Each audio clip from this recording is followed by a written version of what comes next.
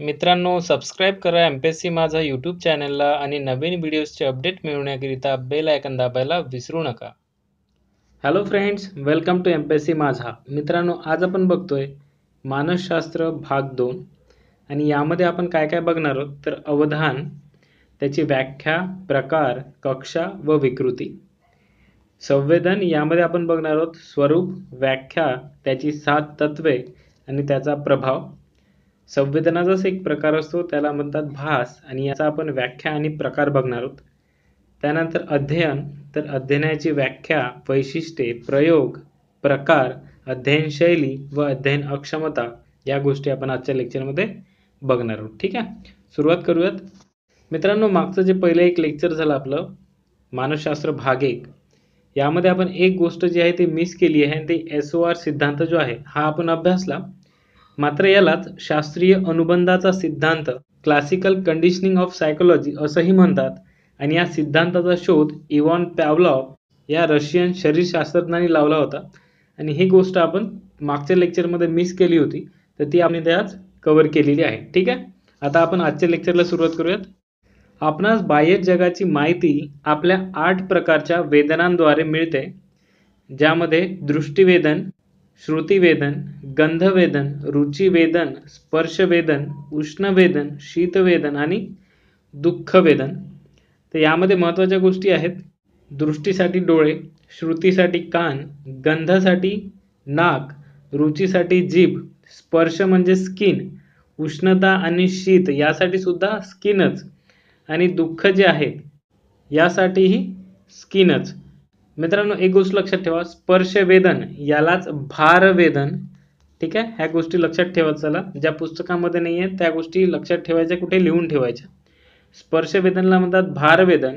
आणि जे 9वं वेदन आहे, ठीक आहे, याच्यामध्ये 8 वेदन दिलेले आहेत, आणि 9वं जे वेदन आहे याचं नाव आहे स्नायविक वेदन, स्नायविक. ठीक आहे, आणि हे कशाशी संबंधित आहे तर स्नायूंशी संबंधित हे वेदन आहे. ज्या प्रक्रियेद्वारे काही उद्दीपकांची इतर उद्दीपक समूहातून निवड केली जाते त्यास अवधान असे म्हणतात. सोप्या भाषेत आपल्याला हव्या असल्या गोष्टीकडे लक्ष केंद्रित करणे म्हणजे काय तर अवधान होय. ठीक आहे, म्हणजे एखाद्या गोष्टीकडे आपण लक्ष केंद्रित करत असतो, त्यालाच आपण काय म्हणतो अटेन्शन देणं. ठीक आहे, एखाद्या गोष्टीला, तर ते काय आहे तर ते अवधान आहे. ठीक आहे, आपल्या सभोवतालच्या जगाची माहिती व ज्ञान हे अवधान व संवेदन या प्रक्रियेद्वारे होते. आता संवेदन म्हणजे काय याचा डिटेल अभ्यास आपण थोड्या वेळात करणारच आहोत. त्याआधी वेदन ही मूलभूत प्रक्रिया घडते. आता वेदन म्हणजे एखाद्या गोष्टीची जाणीव, अवधान म्हणजे एखाद्या गोष्टीकडे लक्ष केंद्रित करणे. त्यानंतर संवेदन, संवेदन म्हणजे अर्थपूर्णता, म्हणजे जेव्हा जाणीव आणि लक्ष आपण केंद्रित करतो एखाद्या गोष्टीवर, त्यावेळेस त्या गोष्टीला काय होते, एक अर्थपूर्णता प्राप्त होते. म्हणजेच समजा आता आपल्याला एमपीएससी मधून एक पोस्ट काढायची आहे. ठीक आहे, आता आपल्याला जेव्हा घरून प्रेशर वाढतं तेव्हा आपल्याला त्या गोष्टीची काय होते, जाणीव होते की आता मी तर पंचवार्षिक योजना पूर्ण केलेली आहे आणि आता काहीतरी करायचं आहे. हे काय झाली, आपली जाणीव झाली. त्याच्यानंतर मग आपण काय करतो, त्या गोष्टीवर विशेष लक्ष देतो. ठीक आहे, म्हणजे नाही बाबा, आता महिला बालविकासची एक्झाम आली आहे आणि हीच आपल्याला काढायची आहे. ठीक आहे, आणि त्यानंतर संवेदन, जेव्हा आपण या दोन्ही गोष्टी जोडतो त्यावेळेस आपली ती पोस्ट मिळण्याचे चान्सेस काय होतात, ऑटोमॅटिकली वाढतात.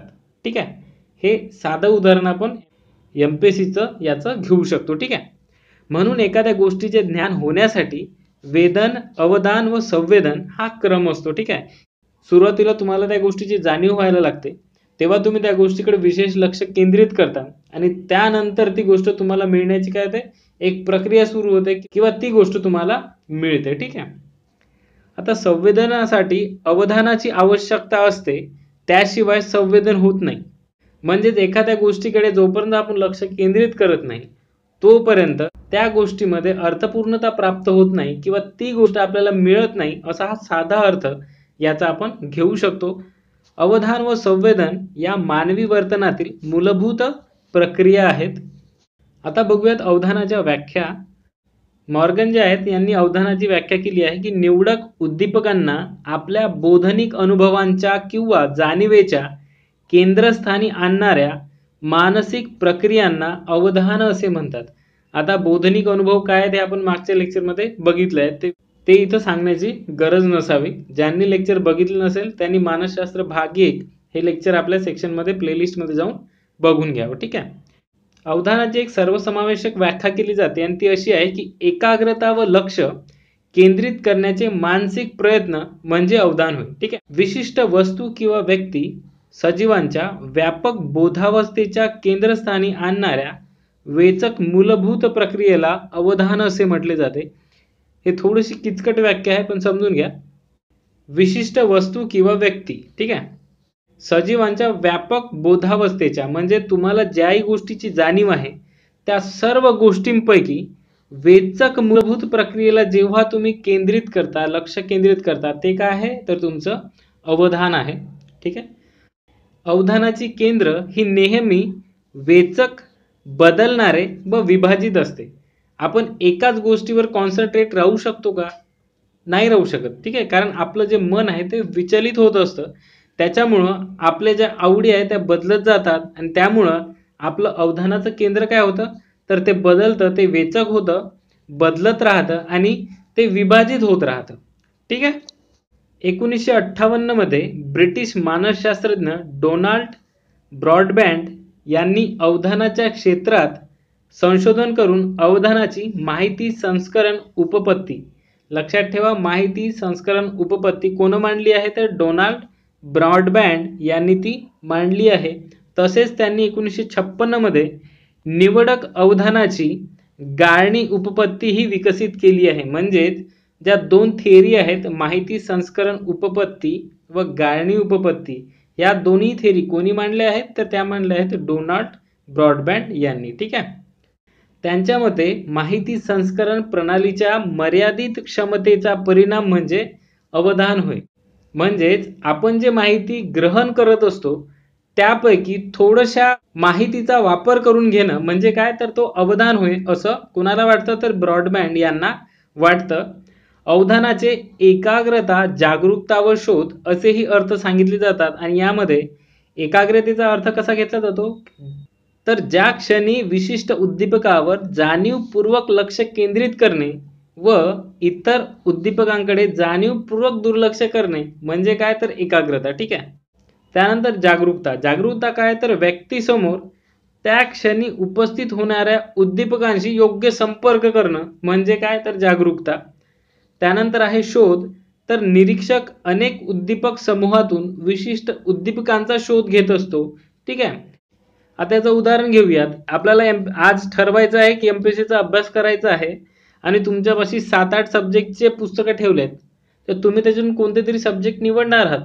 ठीक आहे. तर ते काय झालं, तुमचा शोध झाला. म्हणजेच अनेक उद्दीपक समूहातून तुम्ही काय केलं, विशिष्ट उद्दीपकाची काय केली, निवड केली. ठीक आहे. अवधान हे जाणीवेच्या केंद्रभागी असते, त्याचप्रमाणे ते जाणीवेच्या परिघाकडेही असते. जो शब्द किंवा ओळ जाणीवेच्या केंद्रभागी असते त्यामुळे त्याची पूर्ण जाणीव असते व पुस्तकातील इतर ओळी यांची अस्पष्ट जाणीव असते, कारण त्या वस्तू त्या क्षणी तुमच्या जाणीवेच्या परिघाकडे असतात. ठीक आहे. आता याचं साधं उदाहरण आहे कळसुबाईचं शिखर. हे आपल्याला सर्वांना माहीत असतं आणि या शिखराच्या अनुरूप आपण काय करतो तर क्रमवारी मांडतो इतर शिखरांची. कशासाठी तर ते लक्षात राहावं यासाठी. म्हणजेच आपल्या केंद्रस्थानी कोण आहे तर कळसुबाईचं शिखर आणि इतर काय आहे तर परिघा बाहेर आहेत. तसाच आपण पुन्हा एक एक्झाम्पल घेऊ शकतो.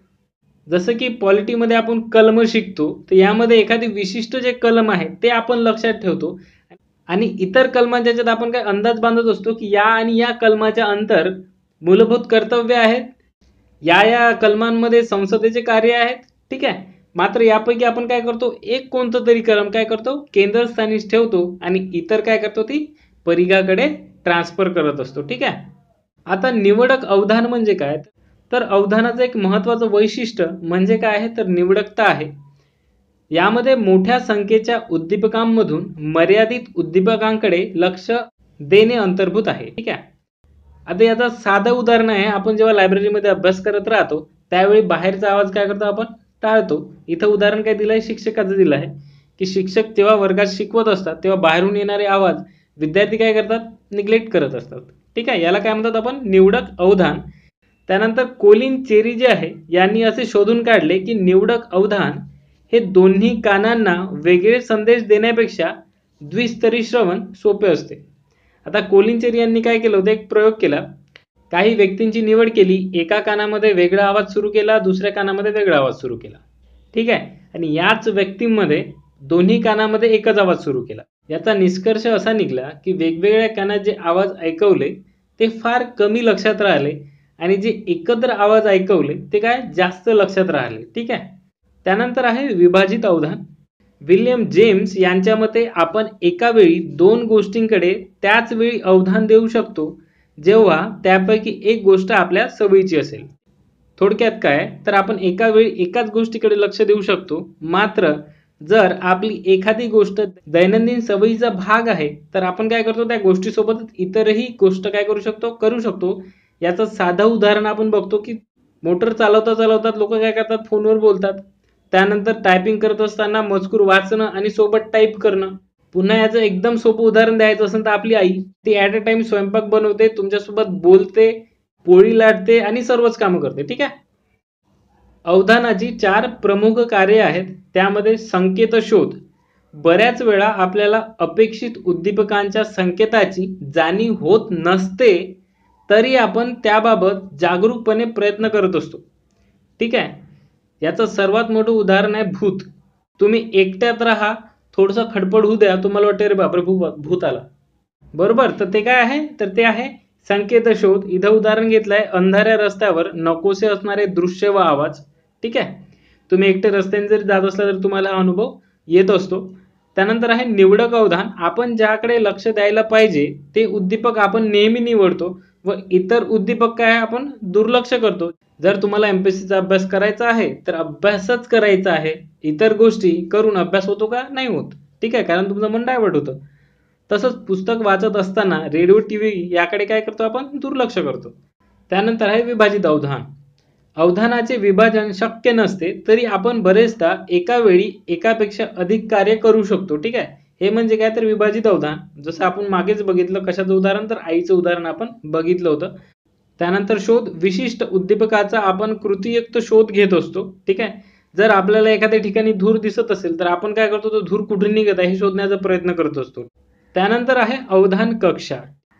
व्याख्या आहे संकीर्ण उद्दीपक रचनेतून एका क्षणात व्यक्ती किती माहिती आकलन करू शकते त्यास त्या व्यक्तीची अवधान कक्षा असं म्हणतात. त्यानंतर अल्पकालदर्शी या उपकरणाच्या सहाय्याने व्यक्तीच्या अवधान कक्षेचे मापन केले जाते. लक्षात ठेवा, मोस्ट इम्पॉर्टंट. ठीक आहे. जॉर्ज मिलर या शास्त्रज्ञाने या कार्डच्या माध्यमातून बरेच संशोधन केले आहे. हे अल्पकालदर्शी काय आहे तर डॉट डॉट डॉट असलेलं काय एक कार्ड आहे. ते काय केलं जातं, तुम्हाला काही मिली सेकंदामध्ये दाखवलं जातं. ठीक आहे. जसं आता समजा 100 मिली सेकंद तुम्हाला दाखवलं. ठीक आहे. आणि लगेच काय केलं जातं, ते काढून घेतलं जातं आणि तुम्हाला त्या कार्डवर असलेले जे बिंदू आहेत ते मोजायचे असतात. तर जॉर्ज मिलर यांनी या कार्डच्या माध्यमातून बरंच संशोधन केलं आणि त्यांनी व्यक्तीची अवधान कक्षाची सरासरी काय काढली आहे तर ते 5 ते 9च्या दरम्यान असते असं त्यांनी सांगितलं. आणि यालाच काय म्हणतात, 7+2 किंवा -2. तर हे असं लिहिलं पाहिजे पण इथं लिहिता येत नव्हतं म्हणून असं लिहिलं आहे, 7+2 किंवा -2. ठीक आहे. त्यामुळेच वाहनाचे नंबर हे काही अक्षरांसहित 4 आकडी असतात, कारण एखाद्या वाहनाने नियमभंग केला तर वाहतूक पोलीस त्या वाहनाची नंबर प्लेट सहजपणे लक्षात ठेवतो. कारण काय आहे तर तो 5 पेक्षा कमी आहे आणि एवढे आकडे आपण काय करू शकतो, सहज लक्षात ठेवू शकतो, कारण आपली अवधान कक्षा काय आहे तर ते 5 ते 9च्या दरम्यान आहेत. आता हे अवधान न्यूनता, अतिक्रिया, विकृती. आता विकृती म्हणजे काय तर आपल्या एखाद्या गोष्टीमध्ये असणारा बिघाड इथे कशाशी संबंधित आहे तर आपल्या अवधानाशी संबंधित. ठीक आहे. एखादी गोष्टीकडे जेव्हा आपण लक्ष केंद्रित करू शकत नाही तर ती विकृती आपण इथे बघतोय. डॉक्टर हेनरिच हॉफमन यांनी 1845 मध्ये या विकृतीचे प्रथम वर्णन केले. ही विकृती झालेल्या व्यक्तीची अस्वस्थ फिलिपची कथा. लक्षात ठेवा, अस्वस्थ फिलिपची कथा कोणी लिहिली आहे, डॉक्टर हेनरिच हॉफमन या नावाची कविता त्यांनी आपल्या पुस्तकामध्ये लिहिली होती. ही विकृती कशी असू शकते तर वर्तनात्मक किंवा मानसशास्त्रीय विकृती. विशेषतः ही विकृती पूर्वशालेय वयात, लक्षात ठेवा पूर्वशालेय वयात, ठीक आहे. अवधान न्यूनता अतिक्रिया विकृती ही कधी होऊ शकते, तर ही होऊ शकते पूर्वशालेय वयात. ही विकृती जैविक कारणांमुळे निर्माण होते. तसे ही प्रामुख्याने मेंदूतील दोष व मेंदूच्या अपाय कार्यामुळे स्वतःवर नियंत्रण ठेवू न शकल्यामुळे ही काय होते, विकृती होत असते, ठीक आहे. या विकृतीत 3 प्रमुख समस्या आहेत: अनवधान, अतिकृतिशीलता व भावनिकता. त्यानंतर विकृतीचे 3 प्रकार आहेत: अनवधान प्रकार, अतिविकृतिशीलता ज्यालाच भावनिक प्रकार म्हणतात, आणि तिसरं जे आहे या दोन्हींचं जे मिश्रण असतं ते म्हणजे विकृतीचा तिसरा प्रकार आहे. आता याची कारणं कोणकोणती आहे, तर चेता विज्ञान विषयक घटक यामध्ये डोपामाइन व नार एपिनेफ्रिन, ठीक आहे, हे काय आहे, चेतापरीक्षक आहे, म्हणजेच न्यूरो ट्रान्समिटर्स आहेत. या डोपामिनचं काम काय असतं, आपल्या चेतापेशीमध्ये जे न्यूरॉन्स असतात ते काय करतात, सिग्नल पाठवतात कोणाला, तर जे इतर नर्व सेल्स आहेत त्यांना, आणि हे करण्याचं काम कोण करतं, तर डोपामाइन करतं. आता नार एपिनेफ्रिनचं काम काय आहे, तर तो काय करतो, आपला जो मेंदू आहे व आपलं जे शरीर आहे हे काय करतो, एखादी ऍक्शन करण्यासाठी काय करतो, प्रोत्साहित करतो, आणि ते काम कोणाचं आहे, नार एपिनेफ्रिनचं. एक गोष्ट लक्षात घ्या, जेव्हा आपण झोपेत असतो तेव्हा याचं प्रमाण काय होते, कमी होते. जेव्हा आपण जागे होतो तेव्हा याचं प्रमाण स्टेबल कडे असते, आणि जेव्हा आपण तणावाखाली असतो त्यावेळेस याचं प्रमाण काय असते, तर अत्युच्च असते, ठीक आहे. हे गोष्ट लक्षात ठेवा. त्यानंतर आहे अनुवंशिक घटक. तर 80% बालकांमध्ये अनुवंशिक कारणामुळे ही विकृती होत असते. त्यानंतर वातावरणीय घटक, मेंदूला इजा, गर्भावस्थेच्या काळात, जन्मपूर्व किंवा जन्मोत्तर अवस्थेत औषधांचे जर अतिसेवन घेतले असेल, गर्भावस्थेत अंमली पदार्थाचे सेवन, तंबाखूचे किंवा मद्याचे जर सेवन केले असेल, तर या विकृती काय होऊ शकतात, निर्माण होऊ शकतात. मग आता याच्यावर उपचार काय आहे, तर पालक किंवा संबंधित व्यक्ती जी आहे किंवा शिक्षक जे आहेत यांचं काय करायचं, तर समुपदेशन करायचं. त्यानंतर अवधान व एकाग्रतेची क्षमता वाढवण्यासाठी रिटॉलिन, ठीक आहे, रिटॉलिन या नावाचं औषध दिलं जातं. तसेच मेंदूच्या अधिक कार्यशीलतेचे प्रमाण कमी करण्यासाठी ॲटोमॉक्सेटाइन हे औषध दिलं जातं. त्यांच्या वातावरणामध्ये योग्य समायोजन व संरचना केली जाते. तसेच बोधात्मक वर्तन प्रशिक्षण कार्यक्रम त्यांच्यासाठी काय केले जातात, आयोजित केले जातात. त्यानंतर आहे संवेदन. आपल्या सभोवतालच्या दृश्य, ध्वनी, स्पर्श, रुची, तापमान इत्यादीची आपल्याला जाणीव होत असते. त्या प्राथमिक जाणीवेला काय म्हणतात, वेदन म्हणतात. आपण मागे आत्ताच बघितलं. जेव्हा या वेदनिक अनुभवांचे अर्थपूर्णरित्या अर्थविवरण होते तेव्हा ते काय असते, तर संवेदन असते. संवेदन हे व्यक्तिगत असते. कोणत्याही 2 व्यक्तींना एकसारख्या वेदनांचे समान संवेदन होत नाही. याचं साधं उदाहरण, एखाद्या व्यक्तीकडे आपण पाहून मनात जी प्रतिमा तयार करतो ते काय आहे, तर आपल्या अनुभवानी आपण त्या व्यक्तीला पाहता क्षणी त्या व्यक्तीची प्रतिमा आपल्या मनात तयार करण्याचं काम करतो. इप्स्टेन व रॉजर्स यांनी याची व्याख्या केली आहे, आणि ती अशी केली आहे की संवेदन हे अशा प्रक्रियांचा संच आहे की ज्याद्वारे सभोवताली आढळणाऱ्या उद्दीपकांचे प्रज्ञाभिज्ञान, संघटन व वेदनांची जाणीव करून घेणे म्हणजे काय होय, तर संवेदन होय, ठीक आहे. आता आहे संवेदनाची प्रक्रिया. संवेदन कसं होतं ते आहे, तर सर्वात आधी काय होतं, संवेदने काय करतात, बाह्य व आंतरिक जगतातून माहिती गोळा करतात व सांकेतिक रूपात मेंदूला ती माहिती काय करतात, पुढील प्रक्रियेसाठी संप्रेषित करून घेतात, ठीक आहे. म्हणजेच वेदनांचं काम काय आहे, तर माहिती गोळा करणं आणि ते काय करणं, मेंदूकडे पुढील प्रक्रियेसाठी काय करणं, संप्रेषित करून देणं. त्यानंतर सुरू होतं मेंदूचं काम. आता मेंदू काय करतो, जे आपले गत अनुभव आहेत, ठीक आहे, आणि जे आपलं अध्ययन आहे त्या माहितीच्या आधारे त्या माहितीवर काय करतो, प्रक्रिया करतो व वास्तव जगाची म्हणजे ती व्यक्ती काय असली पाहिजे याची काय करतो, रचना करतो. त्यालाच आपण काय म्हणतो, तर संवेदन म्हणतो, ठीक आहे. आणि आउटपुट म्हणजे इथे नंतर मेंदू, आणि आउटपुट काय होतं, तर संवेदन. म्हणजे याच्यामध्ये कोण कोण भाग घेतं, एक तर उद्दीपक, ठीक आहे, ज्याच्याबद्दल आपल्याला माहिती घ्यायची आहे. समजा आता असं समजू की आपल्याला एका व्यक्तीबद्दल घ्यायचे आहे, तर इथे व्यक्ती कोण झाला, उद्दीपक झाला, ठीक आहे. त्याच्यानंतर आपल्या वेदनांनी, जे आपलं दृश्य वेदना आहे त्यांनी त्या व्यक्तीकडे बघितलं आणि आपण काहीतरी त्याची प्रतिमा बनवली आणि आपण काय केलं, ते मेंदूकडे ट्रान्सफर केलं. आणि मेंदूने काय केलं, तर त्याच पद्धतीचा जो व्यक्ती होता त्याबद्दल जी जुनी माहिती त्याच्याकडे स्टोअर होती ते काढली. जे थोडंफार नवीन अपडेट होतं ते घेतलं आणि डायरेक्ट आपल्या दिमागाला सांगितलं की बाबा ही व्यक्ती कशी आहे, तर अशी अशी आहे. हे काय झालं, आउटपुट म्हणजे काय झालं, तर संवेदन झालं. त्यानंतर आहे दृश्य क्षेत्रांचे अर्थपूर्ण संपूर्णतेत संघटन करणाऱ्या प्रक्रियेस रूप संवेदन असे म्हणतात. हा दृश्य संवेदनाचा अंतिम परिणाम असतो. एखाद्या गोष्टीकडे आपण जेव्हा पाहतो, जेव्हा आपण त्याची स्तुती करतो, ठीक आहे, तेव्हा आपल्याला काय होतं, त्या गोष्टीचं पूर्ण संवेदन होतं. ठीक आहे मित्रांनो, तुम्हाला जर काही प्रश्न काही समस्या असतील तर बिनधास्त तुम्ही काय करा, कमेंट बॉक्समध्ये त्या टाईप करा, किंवा आपलं जे टेलिग्राम चॅनल आहे त्याच्यावर ॲडमिन एमपीएससी माझा म्हणून आहे, त्याच्यावर तुम्ही मला कॉन्टॅक्ट करू शकता. ठीक आहे, तुमच्या ज्याही समस्या असेल त्याचं उत्तर द्यायला मी तयार आहे आणि सक्षम आहे. ठीक आहे, आणि घाबरण्याचं काही कारण नाही, बिनधास्त बोलायचं. ठीक आहे.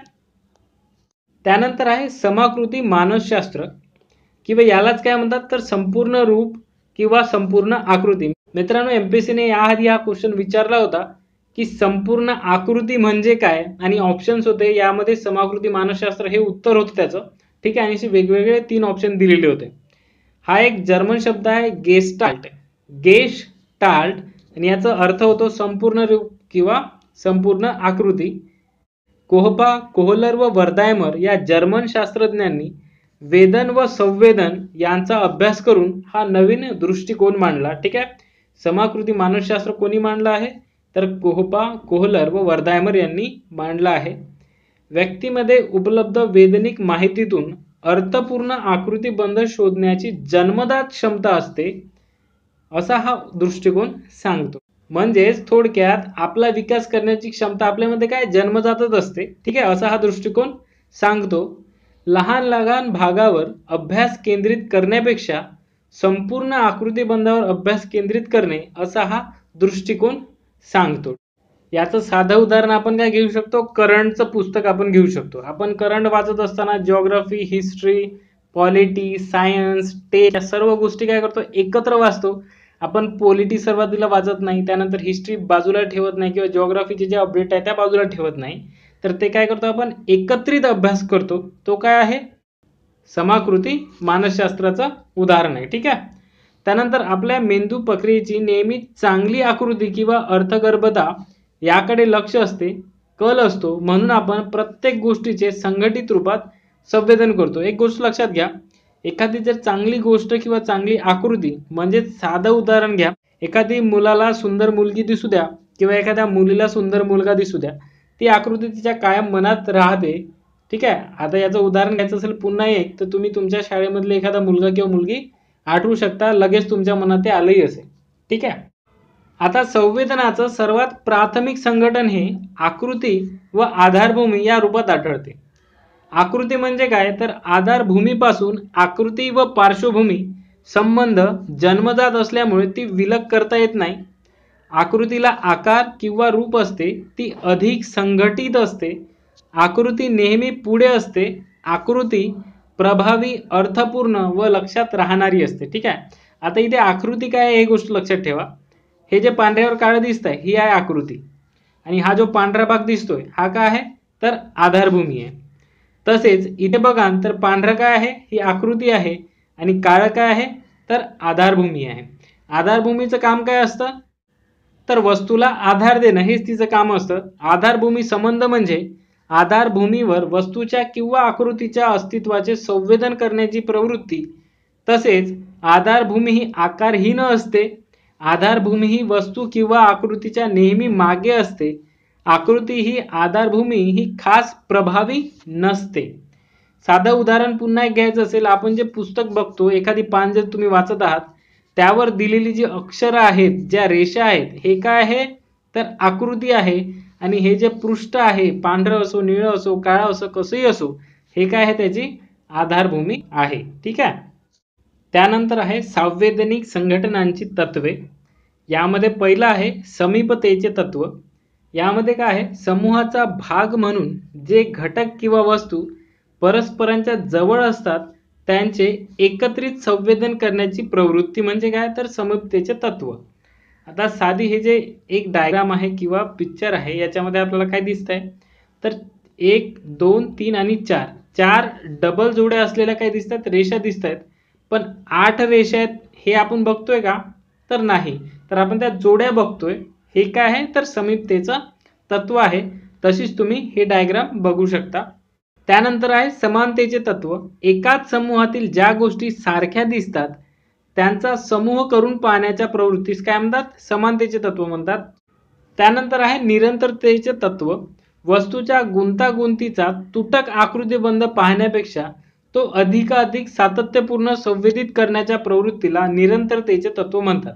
हे बघा, ही जी वर डायग्राम तुम्हाला दिसतीये, ठीक आहे. आता हे कशी आहे आपण बघत असताना ती आपण अशी बघतो की एक लाईन कशी आहे, अशी आहे आणि एक आहे अशी.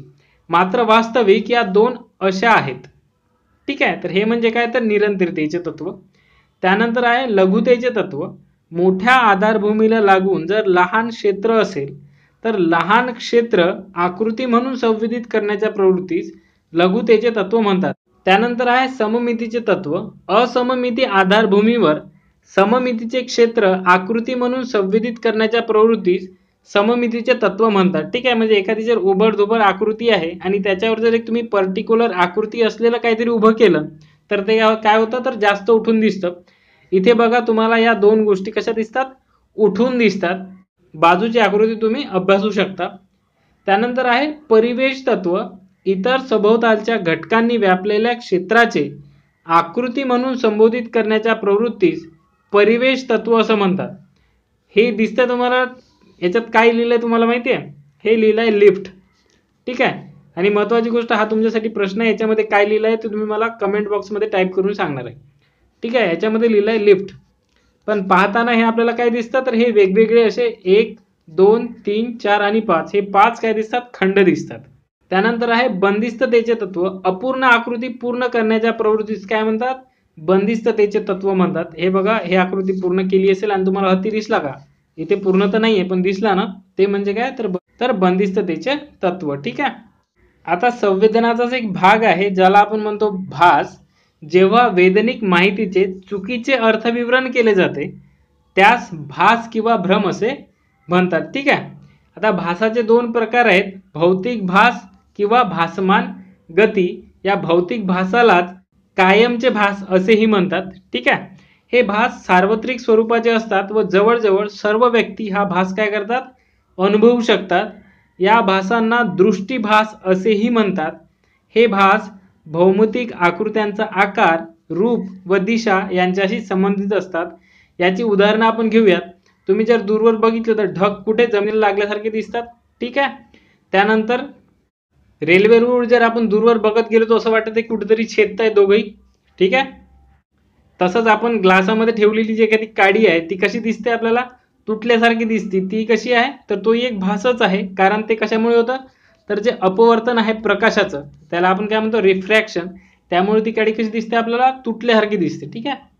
आता भौमितिक भासाचे आपण काही उदाहरणं बघूयात. याला म्हणतात म्युलर लायर भास. मित्रांनो एक गोष्ट लक्षात ठेवा, म्युलर लायर म्हणजे रेषा अनलांबी, ठीक आहे. आता हे बघा, इथं ज्या दोन डायग्राम दिलेल्या आहेत, दोन रेषा दिलेल्या आहेत, तर ही खालची रेष काय दिसते, छोटी दिसते वरच्यापेक्षा. मात्र दोन्ही रेषा कशा आहेत तर त्या सारख्याच आहेत. त्याच पद्धतीनं हे बघा, इथं जी कड आहे दाराची ही कशी दिसत आहे, छोटी दिसत आहे. मात्र इथे ही दाराची कड कशी दिसत आहे, मोठी दिसत आहे. तर हा काय आहे, म्युलर लायर भास आहे. त्याच पद्धतीने तुम्ही बाजूच्या आकृतीमध्ये बघू शकता, याची जी फ्रेम आहे ही कशी दिसत आहे, छोटी दिसत आहे. मात्र दरवाजा कसा दिसतोय, मोठा दिसतोय, ठीक आहे. ही कशाची उदाहरणं आहेत तर म्युलर लायर भासाची उदाहरणं आहेत. आणि म्युलर लायर म्हणजे रेषा व लांबी, ठीक आहे. त्यानंतर आहे पोंजो भास. आता यामध्ये बघा, हे रेल्वेचे जे रूळ आहे वर बघितलं तर बघा आपल्याला इथं ती जुळल्यासारखी दिसतात. आता ए आणि बी ह्या ज्या पांढऱ्या पट्ट्या आहेत या काय आहे, सेम लांबीच्या आहेत. मात्र इथे जे डिस्टन्स कमी होत गेलंय असं आपल्याला जाणवतं, त्यामुळं ही एक पट्टी कशी वाटते, आपल्याला लांब वाटते, ठीक आहे. हे कशाचं उदाहरण आहे तर पोंजो भासाचं उदाहरण आहे. त्यानंतर आहे झोलनर भास. आता बघा, ह्या ज्या रेषा आहेत या काय आहेत तर सर्व समांतर आहेत. मात्र हे जे मधात छेद दिलेले आहेत त्यामुळं असं जाणवतं का या रेषा कशा समांतर नाही आहेत, ठीक आहे. त्यानंतर भासाचा जो दुसरा प्रकार आहे त्याला म्हणतो आपण भासमान गती. स्थिर असणाऱ्या वस्तूंमध्ये गतीचे संवेदन करणे म्हणजे भासमान गती होय. तुम्ही या पिक्चरकडे पाहत राहा, तुम्हाला असं वाटतं ते आतमध्ये गेल्यासारखं किंवा असं वर येत असल्यासारखा भास होतो. ते काय आहे तर भासमान गतीचं उदाहरण आहे. सिनेमागृहातील सिनेमा या भासमान गतीला सातत्य गती असे म्हणतात. कारण तो काय करतो, एका फ्रेम मध्ये चाललेला असतो, मात्र आपल्याला तो कसा दिसतो, तर चालता दिसतो. ठीक आहे. विशिष्ट क्रमाने दिवे प्रकाशित करणे, आपलं साधं उदाहरण आहे, आपण जे दिवाळीला सिरीज लावतो आपल्या घरी. ठीक आहे. फाय प्रत्यय, याला काय म्हणतात, फाय फेनॉमेनॉन. वर्धायमर यांनी या गतीचा अभ्यास केला आहे. लक्षात घेत चला. जोड्या लावा किंवा डायरेक्ट क्वेश्चनद्वारे असे प्रश्न विचारले जाऊ शकतात. फाय प्रत्यय कोण्या संशोधकाशी संबंधित आहे, तर वर्धायमर हे आपल्याला लगेच आठवलं पाहिजे. आता आहे संवेदनावर सामाजिक व सांस्कृतिक घटकांचा पडणारा प्रभाव. तर भाषांच्या अनुभवाच्या बाबतीत जी व्यक्ती भिन्नता आढळते ती 3 घटकांवर आधारित आहे. एक आहे भेदक परिचितता, म्हणजेच तुमची भेदन करण्याची क्षमता किती आहे. त्यानंतर उद्दीपक प्रमुखता, तुम्ही कोणत्या गोष्टीला प्राधान्य देता. आणि संवेदन अनुमान सवयी, म्हणजेच अनुमानाची सुरुवात व्यक्तीमध्ये तुम्ही आधी काय बघता. ठीक आहे, ते बघून केलेलं काय, तर तुमचं अनुमान. याद्वारे काय होते, तर भाषांच्या अनुभवाची बाबतीत व्यक्ती भिन्नता आढळते. ठीक आहे. जगाच्या विविध भागात राहणाऱ्या व्यक्ती दिसायला भिन्न तर असतातच, त्यांच्या जगाचे संवेदन करण्याचे मार्गही कसे असतात, वेगवेगळे असतात. आणि यावरच सेगॉल, कॅम्बेल आणि हर्स्कोव्हिटज यांनी भाषाच्या संवेदनशीलतेबाबत आफ्रिकेतील दूरवरचे खेडे व पाश्चिमात्य शहर यांचा काय केला, तुलनात्मक अभ्यास केला. यामध्ये आफ्रिकन समूहाने समस्तर व लंबस्तर भाषांना तीव्र संवेदनशीलता दर्शवली, मात्र पाश्चिमात्य शहरी समूह जे आहे यांनी काय केलं, तर म्युलर लायर भाषांना सर्वाधिक संवेदनशीलता दर्शविली. कारण दैनंदिन जीवनात आफ्रिकन संस्कृतीमध्ये लोकांना लंब स्तरावरील अनुभव येतात. ठीक आहे, जशी लंबी लंबी झाडं आहेत. ठीक आहे. तसेच पाश्चिमात्य लोकांना कोपऱ्यांच्या इमारतींचा अनुभव येतो. म्युलर लायर मध्ये आपण बघितलं लांबी आणि रुंदी. ठीक आहे, याच्यामध्ये आपण दरवाजाची उदाहरणं बघितली होती. तसेच ब्रिटिश मानसशास्त्रज्ञ जे आहेत RL ग्रेगरी यांच्यामध्ये म्युलर लायर आणि इतर भ्रम सर्वांना होत नाहीत, कारण संवेदन हे मानवी मज्जासंस्थेच्या रचनेत जन्मजात नाही. याउलट ते काय म्हणतात, भ्रमाची कारणे ही रेषा, कडा, दारे, खोली, कोपरे यांच्याविषयी आपल्याला येणाऱ्या अनुभवाचा परिणाम असतो. थोडक्यात सांस्कृतिक परिणाम कारणीभूत असतात, असं त्यांचं काय आहे, तर मत आहे. त्यांनी आफ्रिकेतील जे झुलू जमात आहे यांचे निरीक्षण केले आणि महत्त्वाची गोष्ट काय आहे की त्यांना म्युलर लायर भास होत नाही, कारण ते नेहमी वक्राकार वस्तूंच्या संपर्कात असतात. त्यांची घरं बघितली तर गोल, त्यांची खेळणी बघितली तर गोल. ठीक आहे, त्याच्यामुळे त्यांना काय होतात, म्युलर लायर भास हा लांबी आणि रुंदीशी संबंधित आहे, मात्र त्यांचा याच्याशी काय असतो, संबंध नसतो. ठीक आहे. तसेच भारतीय जी शास्त्रज्ञ आहेत सिन्हा व मिश्रा यांनी विविध चित्रांचा उपयोग करून चित्र संवेदनाचा अभ्यास केला आणि या निष्कर्षापर्यंत पोहोचले की चित्रांचे अर्थविवरण हे लोकांच्या सांस्कृतिक अनुभवांशी अधिक संबंधित असते. म्हणजेच RL ग्रेगरी यांच्या मताला हे लोक काय आहे, तर सहमत आहेत. त्यानंतर परिचित वातावरण, उद्दीपकांची ठळक वैशिष्ट्ये व संवेदन अनुमान सवयी याचा संवेदनावर प्रभाव असतो. याचाच अर्थ संवेदनाची सवय ही विविध सांस्कृतिक परिस्थितीत विभिन्नरित्या शिकली जाते. आता याचं साधं उदाहरण घ्या. आपल्या अंदमान आणि निकोबार बेटामध्ये एक अशी जमात राहते की जिला बघण्यासाठी पैसे देण्यासाठी लोक तयार आहेत, पण भारत गव्हर्नमेंटने ते काय बॅन करून ठेवलंय. का? कारण त्यांना त्यांचं स्वतःचं वेगळं अस्तित्व टिकवायचं आहे आणि त्यांना आपले कपडे काय हे देखील माहिती नाहीये. तर ती काय आहे, त्यांची सांस्कृतिक विभिन्नता आहे आणि ते काय करतात, ते टिकवतात आहे. ठीक आहे. त्यानंतर आहे अध्ययन. व्यक्ती जे काही करतो व जे काही करत नाही ते सर्व कशामुळे घडते, तर अध्ययनामुळे घडतं. अध्ययनाची व्याख्या काय आहे, वर्तनात घडून आलेल्या कायमस्वरूपी टिकाऊ स्वरूपाचा बदल म्हणजे अध्ययन होय. मॉर्गन आणि किंग यांच्यानुसार प्रयत्न किंवा पूर्वानुभव यामुळे मानवी वर्तनात घडून येणारे सापेक्षतेने कायम स्वरूपाचे बदल म्हणजे काय होय, तर अध्ययन होय. ह्या झाल्या अध्ययनाच्या व्याख्या. आता बघूयात अध्ययनाची वैशिष्ट्ये. अध्ययनामुळे वर्तनात बदल घडून येतात. जॉन ड्यूई लक्षात ठेवा, जॉन ड्यूई यांच्या मतानुसार अध्ययन ही जन्मापासून मृत्यूपर्यंत सतत चालणारी प्रक्रिया आहे. अध्ययनातील बदल हे अनुभव व सरावामुळे होत असतात. अध्ययनामुळे घडून येणारे बदल, परिपक्वतेमुळे घडून येणारे बदल यात फरक करता येतो. मात्र परिपक्वतेमुळे व वाढीमुळे जे बदल घडून येतात त्यांना अध्ययन म्हणता येत नाही. तर ज्यासाठी विशेष प्रयत्न करावे लागतात तेच बदल अध्ययनात समाविष्ट होतात. तसेच वर्तनातील बदल सापेक्षतेने कायम स्वरूपाचे असतात. सराव आणि पूर्वानुभव यामुळे व्यक्तिवर्तनात घडून येणारे बदल हे कसे असतात तर ते कायम स्वरूपाचे असतात. सामान्यपणे वर्तनातील बदल सुधारणात्मक असतात, ते प्रगतीचे सूचक असतात. मात्र नेहमी हे प्रगतीच घडून आणू शकतात का तर कधी कधी अधोगती पण घडून आणू शकतात. कारण वर्तनातील बदल हे चांगली असू शकतात किंवा वाईटही असू शकतात. तुम्ही अभ्यास करायलाही शिकू शकतात किंवा चोरी करायलाही शिकू शकतात. ठीक आहे. त्यानंतर अध्ययनामध्ये नेहमीच एखाद्या अनुभवाचा अंतर्भाव असतो. ठीक आहे. आपण अध्ययन कशाच्या माध्यमातून शिकतो, ठीक आहे, याचं साधं उदाहरण म्हणजे आपण एखादं जर मार्गदर्शनपर व्हिडिओ बघतो, ठीक आहे, एखाद्याची जी स्टोरी आपण ऐकतो, त्याचे अनुभव आपण ऐकतो, ते कशासाठी ऐकतो तर त्या अनुभवाचा फायदा आपल्याला व्हावा म्हणून आपण ते काय करत असतो, ऐकत असतो. अध्ययन ही अनुमानित प्रक्रिया आहे, कारण अध्ययन हे प्रत्यक्ष दिसू शकतं का तर नाही. मात्र वर्तनात जे बदल घडून येतात त्यावरून आपण असं म्हणू शकतो की हा काय तर सुसंस्कृत किंवा सुशिक्षित व्यक्ती आहे. या वर्तनातील बदल हा निरीक्षणात्मक किंवा तर्कात्मक असू शकतो. ठीक आहे. आता अध्ययनाच्या दोन पद्धती आहेत. एक आहे अभिजात अभिसंधान साहचर्य अध्ययन आणि दुसरा आहे व्यापारक किंवा साधक अभिसंधान. ठीक आहे. याच्यापैकी पहिलं अभिजात अभिसंधान साहचर्य आपण इथं अभ्यासतोय. एखादी गोष्ट नेहमी घडत असेल तर त्या घटनेचा साहचर्य संबंध तयार होतो व ते शिकण्यासाठी वेगळा अभ्यास किंवा अध्ययन करावे लागत नाही. याच काय म्हणतात तर साहचर्य अध्ययन असं म्हणतात. ठीक आहे. याची उदाहरणं आपण अशी घेऊ शकतो की समजा क्लासरूमची घंटा वाजली की काय करतात मुलं, बरोबर आपलं काय करतात, बसते जमा करतात, बुक जमा करतात. तसंच जर सिग्नलवर लाल दिवा दिसला तर आपण काय करतो, गाड्या थांबवतो. यासाठी आपल्याला वेगळं काही शिकायला लागलं का नाही, तर आपण लोकांचं पाहून समूह वाचून काय केलं ते शिकून घेतलं. ठीक आहे. यासाठी विशेष प्रयत्न आपल्याला करावे लागले नाही. त्याची व्याख्या अशी केली जाते की एका उद्दीपकाशी स्वाभाविकपणे निगडीत असलेली प्रतिक्रिया त्या उद्दीपकाच्या जोडीने येणाऱ्या दुसऱ्या उद्दीपकाशी जोडली जाते. यालाच काय म्हणतात, अभिसंधान असे म्हणतात.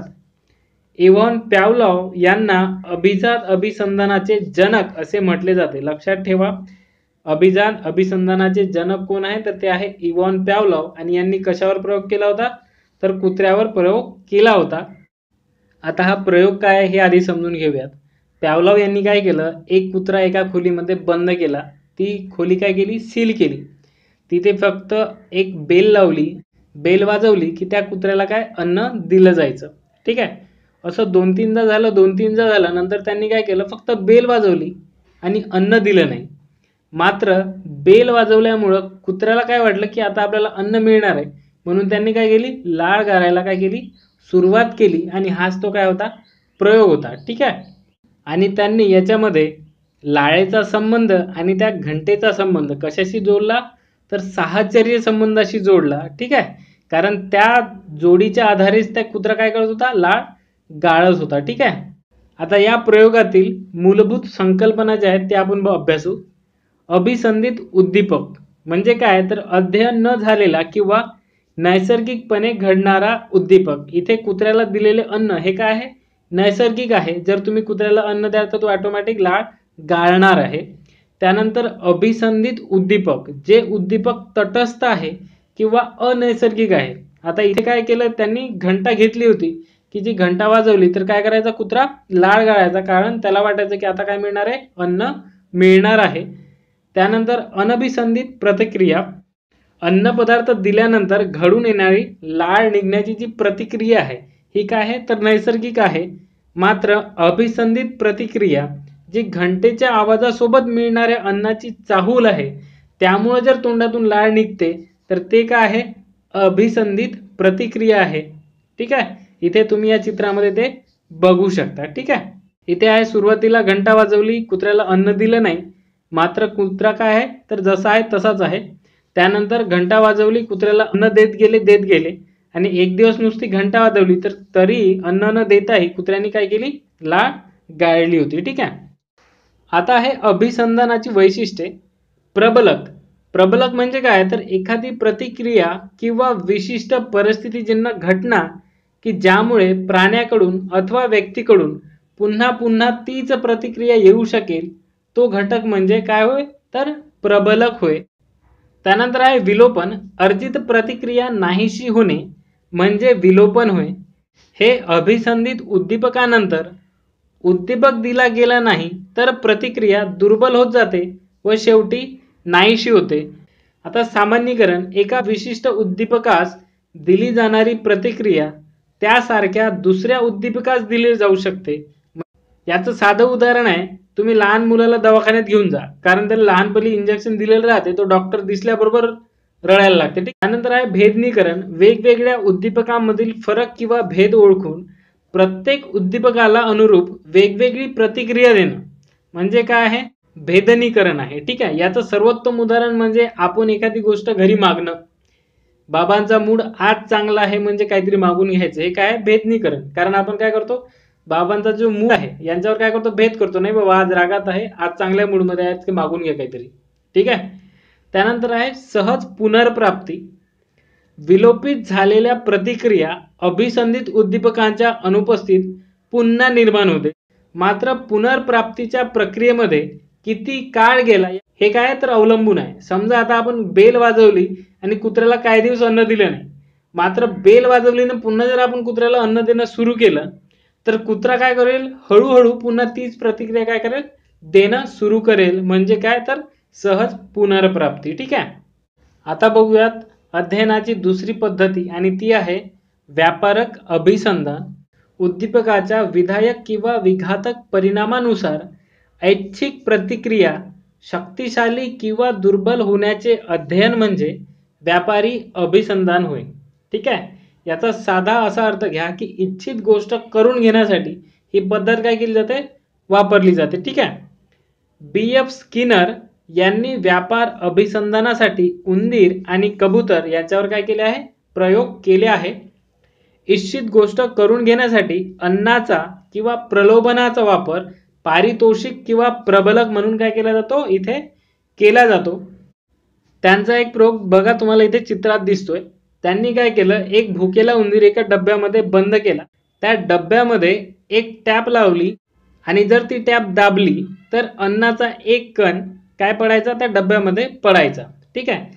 आता उंदीर भुकेला असल्यामुळं तो इकडे तिकडे काय करायला लागला, फिरायला लागला, बाहेर निघायची जागा शोधायला लागला आणि अनिश्चितपणे त्याच्याकडून ती कळ काय गेली, ती टॅप काय गेली, दाबली गेली आणि त्यातून काय झाला, एक दाणा काय केला, खाली पडला आणि तो त्यांनी खाल्ला.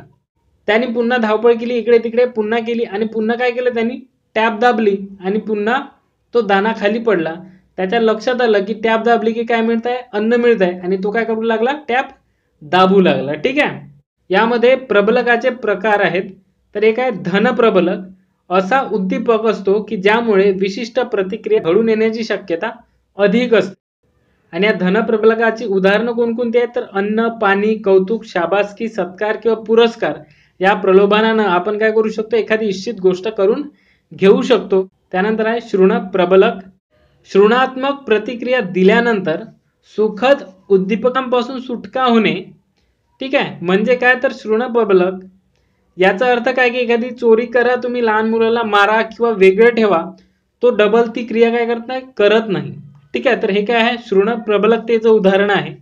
शृण प्रबलकामुळे अपगम अध्ययनाची संभाव्यता वाढते. अपगम म्हणजे काय होते, अवॉइडन्स. म्हणजेच एखादी इच्छित गोष्ट न करण्याची किंवा टाळण्याची प्रवृत्ती वाढते.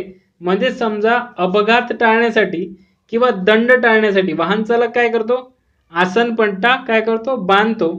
त्याच पद्धतीने एखादी जर कायदा गव्हर्नमेंट करते तर त्याच्या मागे हेतू काय असतो, की ती जी कृती आहे ती काय लोकांनी टाळावी, हा काय असतो, तर हेतू असतो. ठीक आहे. त्यानंतर आहे अध्ययनाचा तिसरा प्रकार आणि तो आहे निरीक्षणात्मक अध्ययन. अल्बर्ट बांडुरा यांनी प्रतिरूपाच्या निरीक्षणावर आधारित केलेले नवीन वर्तनाचे अध्ययन म्हणजे निरीक्षणात्मक अध्ययन होय, अशी व्याख्या कशाची केली आहे, तर निरीक्षणाची केली आहे. दैनंदिन जीवनात बऱ्याच गोष्टी निरीक्षणाद्वारे शिकल्या जातात. जसे बालकांचे वर्तन हे बहुतांशी अनुकरणात्मक किंवा निरीक्षणात्मक असते. याचं साधं उदाहरण आपण घेऊ शकतो. तुम्ही जर वाकून चालत असाल तर तुमचा मुलगाही त्याच पद्धतीने चालण्याचा प्रयत्न करतो. तुम्ही अभ्यास करत असा, तोही तुमच्या बाजूने काहीतरी घेऊन बसलेला असतो किंवा तुमच्या सोबत तुमचं पुस्तक काय करत असतो, चालत असतो. हे काय आहे तर निरीक्षण आहे. ठीक आहे. आता निरीक्षणात्मक अध्ययनाचे प्रकार आहेत.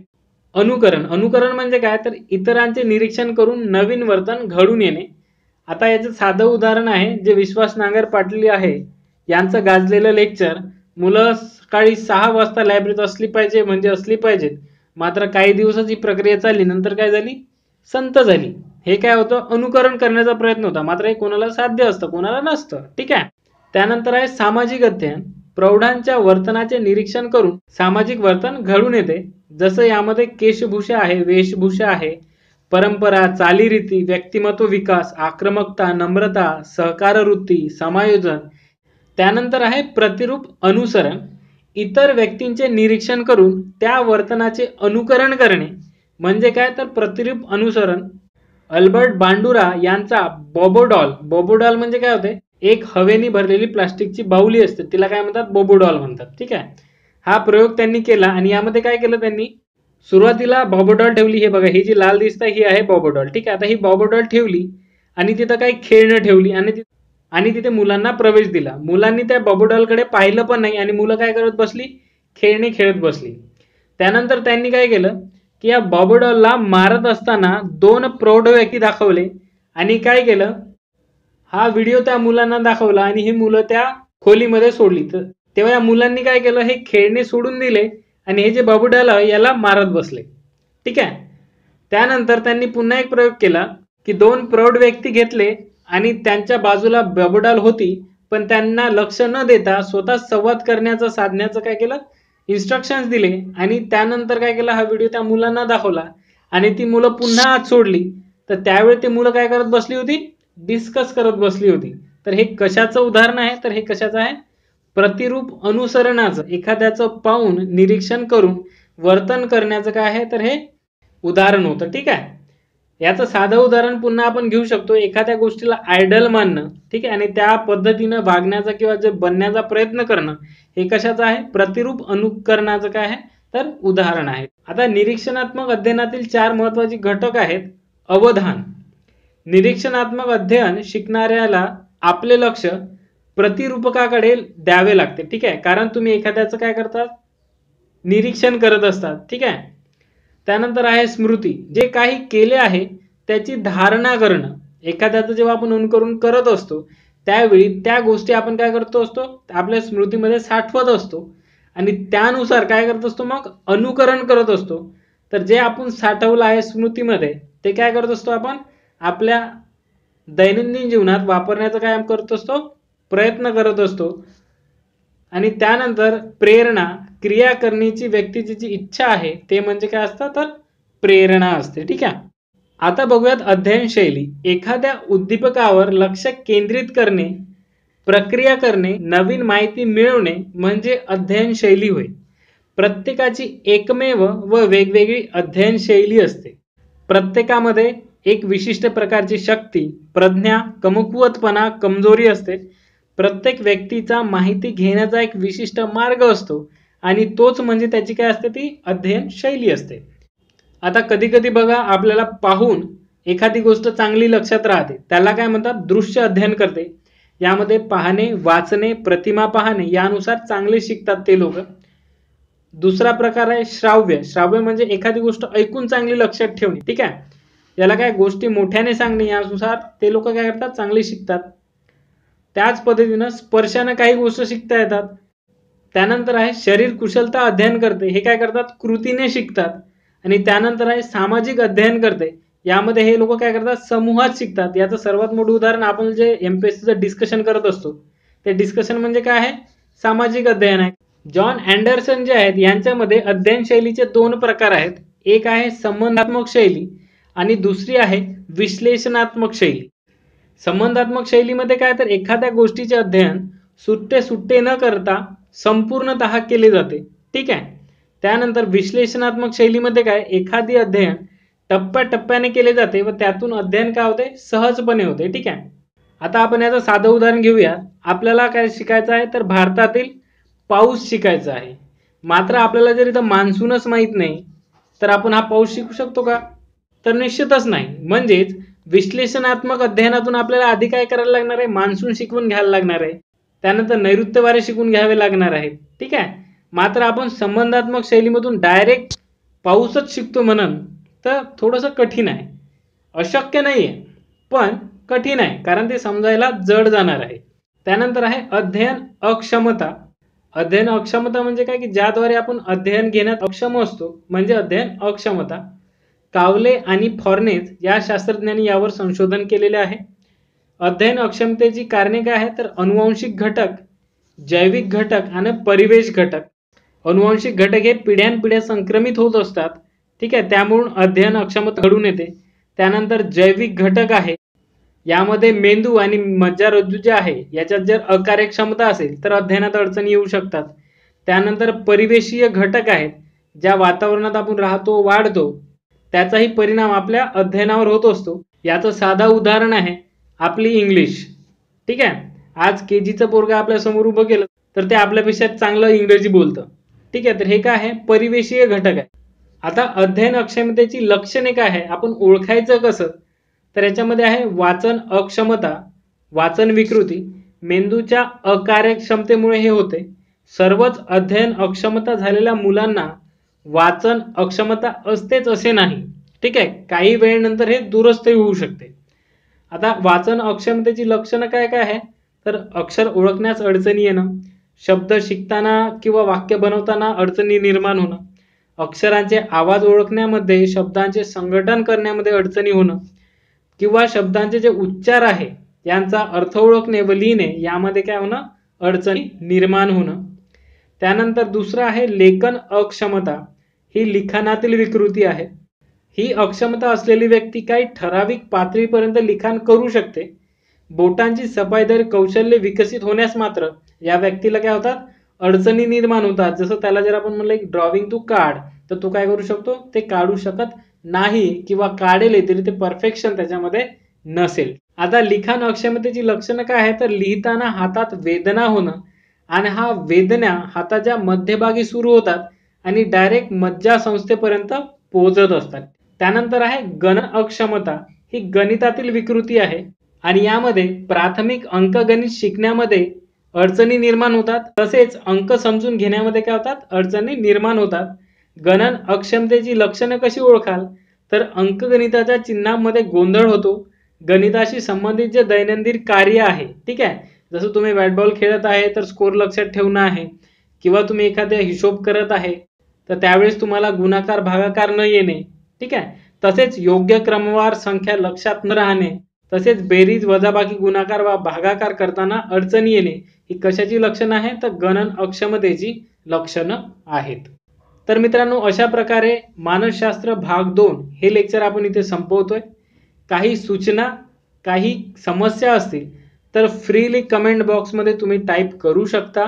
तुम्हाला तिथे काही प्रॉब्लेम वाटत असेल तर तुम्ही पर्सनली माझ्याशी आपल्या टेलिग्राम ग्रुपवर जर गेले तर तिथे बघा एमपीएससी माझा ॲडमिनचा जो आहे कॉन्टॅक्ट दिलेला आहे, तुम्ही तिथे जाऊन डायरेक्ट माझ्याशी बोलू शकता. त्यानंतर हा व्हिडिओ जर आवडला असेल तर नक्कीच मित्रांशी शेअर करण्याचा प्रयत्न करा. ठीक आहे, थँक्यू फ्रेंड्स.